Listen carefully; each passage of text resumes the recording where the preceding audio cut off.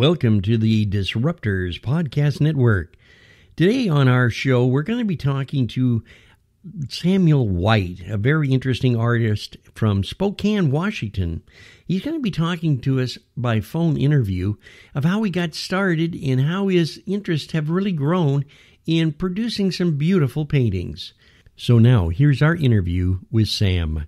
Well, when did you get started in painting? When did this all start? I started drawing when I was in high school, around 1974.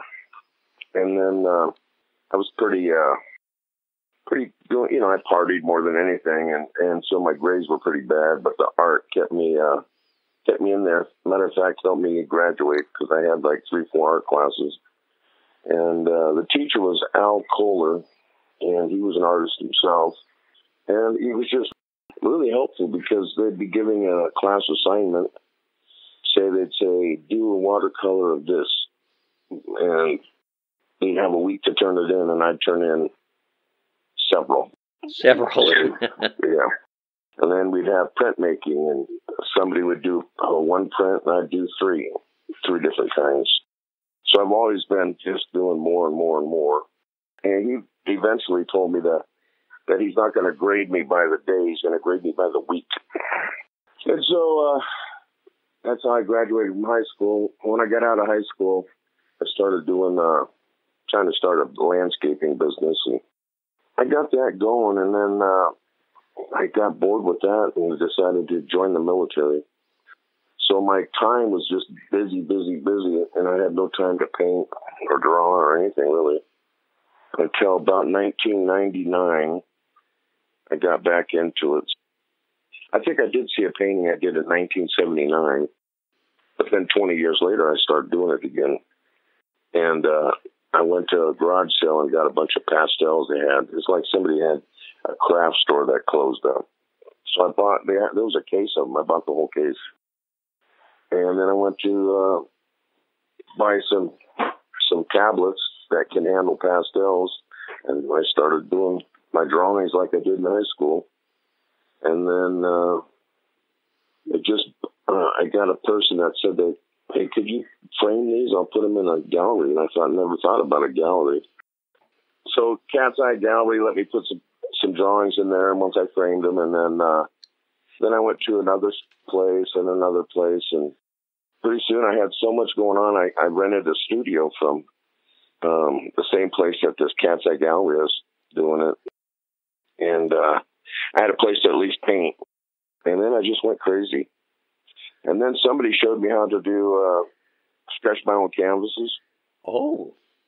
So to do bigger stuff, I just built frames and started stretching my own canvas.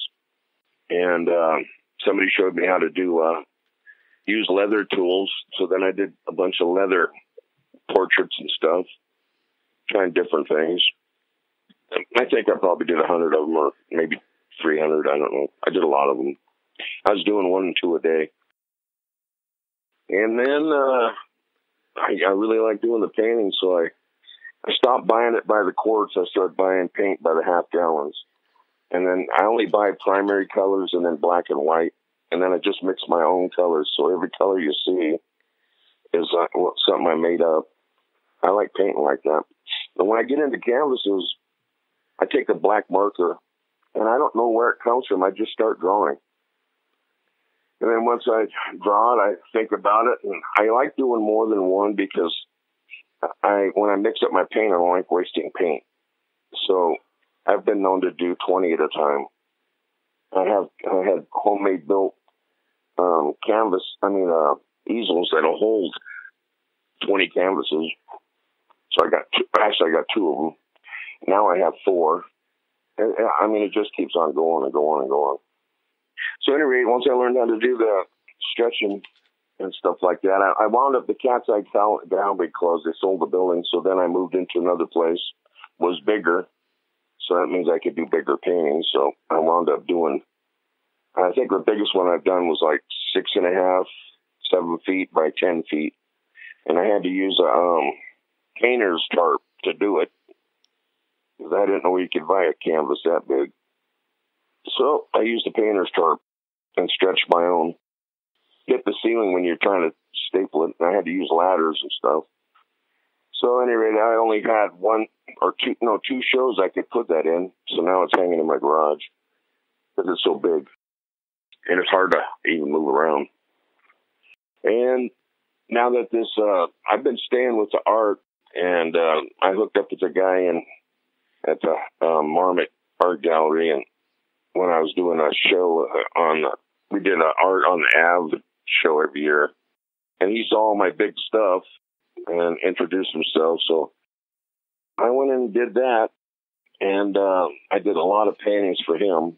Spokane, they have this place called Kendall Yards, and they had a bunch of places that were going to be leased, and they're still working on them. So I put my paintings in the windows. So I cut some boards to fit the windows, and I probably did 20 paintings, and they're all like 6-7 feet, and by 3 feet wide or something like that.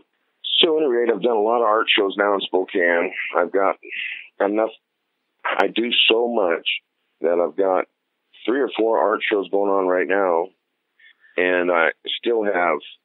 I think I've done like almost 500 paintings this year so far.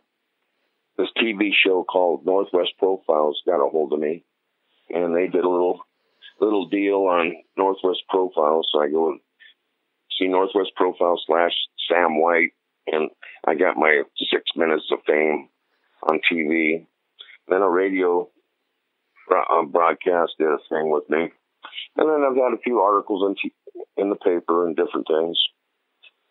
But I just have fun doing it. And now that I'm retired, I get to focus all my time on art. And I think I've gone nonstop since we've been on this stay-at-home pandemic thing. That I don't know, average 4 paintings a day, sometimes 10. Depends on how I feel. But at least I do 1 a day for sure, but I know it's more than that. Usually 4. I did 4 last night. And I just enjoy doing it. It keeps me centered. I think if I didn't have this art during this pandemic, I'd be a nutcase probably. Yeah, so, I can agree with you there. Yeah, we wound up doing a couple shows, a bunch of artists in town. There's like 70 artists that got involved, and we put our art up in the yards on easels and stuff and put out the addresses, and it's called Art on the Go. So we did it, I think, in May. And it turned out really good. So they did another show in June, and it even was better yet. And it's kind of nice to sell your art still, but doing it in your own yard. So we're keeping our distances, doing what we're supposed to do, because, I don't want to get this flu. I don't like getting sick. So I just focus on painting and painting and painting. Now I built some shelves, and I got some plastic, and I've been putting all my stuff in plastic. I think right now I have 10 or 12 boxes full of paintings, different sizes, maybe 20. Yeah, I donate a bunch of paintings too. And for fundraisers, I like doing it for fundraisers. Plus I donate, I give paintings to people that are, a friend of mine's husband passed away, so I made a painting for her. Somebody else's dog passed away, so I made a painting for her. This lady's dad, my doctor's father passed away, and so he really loved her dog, or this dog, so she gave me a picture of the dog, and she gave me a picture of him, separate pictures, so I put them together and made one, gave her that as a gift. I like doing that kind of stuff because it makes me feel good. Well, that's the reason I do art. It makes me feel good. I'm not out to, I survive with what I've got coming in every month, to where I'm not hurting for money. So it's not like I'm a starving artist. And if you look at me, you know that I'm not starving. We've seen several pictures, so yes, I'll verify that, yes. Yeah, 300 pounds of artist right here. Yes, there's nothing wrong with that, sir. Nothing wrong with that at all. Yeah, go ahead. My wife was missing me out in the garage, so she wanted me to paint inside the house. So I'm making I think the biggest thing I've done in here is like 2 feet by 4 feet. But I put this cardboard on one of my coffee tables, and man, I tell you, it looks like a piece of artwork. It's ready for framing, yes. I tell you, it's crazy. So I'm just having fun with it. Art's a good escape. It's a good outlet. I don't drink and I don't do drugs. I drink coffee. I don't smoke cigarettes. I don't use any tobacco products. So I'm kind of a boring person other than I like my art. Well, it's I don't see anything boring about that at all, Sam. Not my wife says, no, I'm not. And I also built, when we moved into this house 3 years ago, I put a park in, because we have a double lot. So I have my own park. And so I sometimes go out in the park and play some music and paint. Now, you play guitar, do you? No, that was fake. I just like jamming with music. Oh, I collect guitars. I see. I've got like 17 guitars signed by different bands, and some of them are multiple bands. And I bought them online from people that had fundraisers with guitars. Oh. Well, I saw him in your living room, and I thought, well, Sam's a musician on top of everything else. I can't play a lick, but if I crank my music loud enough, you can't tell that I can't play. As a matter of fact, I had my music outside, and I had this blue guitar. Didn't have an amp or nothing. It's electric guitar. And I've got my music jamming, and people are going, man, he sounds good. Got him convinced. The air guitar, but it was a real guitar. Got him convinced. Well, let me ask you a couple of questions here. What stimulates you to come up with the colors and the message or the actual content of the picture itself? I know I really like the one you sent me, which is the beards. And what gets you stimulated into figuring out what colors and what, I guess, content that the picture is actually going to come out with? Well, I really don't even know how to answer that. I just sometimes I'll think of, oh yeah, couples, that'd be fun. Let's do some couples. So I'd look on the internet and see couples kissing, and then I'd draw them in my style. And I'd of course, I'd have to find 6 or 7 couples. And so I like their positioning and stuff. And then I just draw them in my style, and then I start painting. And I think, well, they're sitting on the ground, so I'll paint grass or have yellow. Just different things like that. And then I do a series of dancers. I thought, oh, dancers would be fun. So then I'd do a bunch of different kinds of dancers and dancing parties and stuff. And then I'd do, I think I'll do some animals. So then I'd do some realistic animals to break up the other stuff. And then I did a series of Africans, people that are living out in the jungle and how they live. So I did a series of them. And Native Americans, I like their powwow stuff, so I do some dancers and some natives dressed up in their native dress.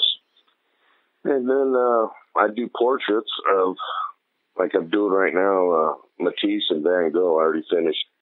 I finished Van Gogh. I got Matisse and Picasso still. But I'm doing those in black and white because that's kind of fun. And they're bigger. And then my granddaughter, I did a portrait of her because when she was little, she was holding a bottle with her feet in her hands. And it's just cute as hell. I'll be done. So I said, I got to paint that. So I painted it for my daughter for her birthday. Yeah, that's a lot of fun. Yeah. And then I guess I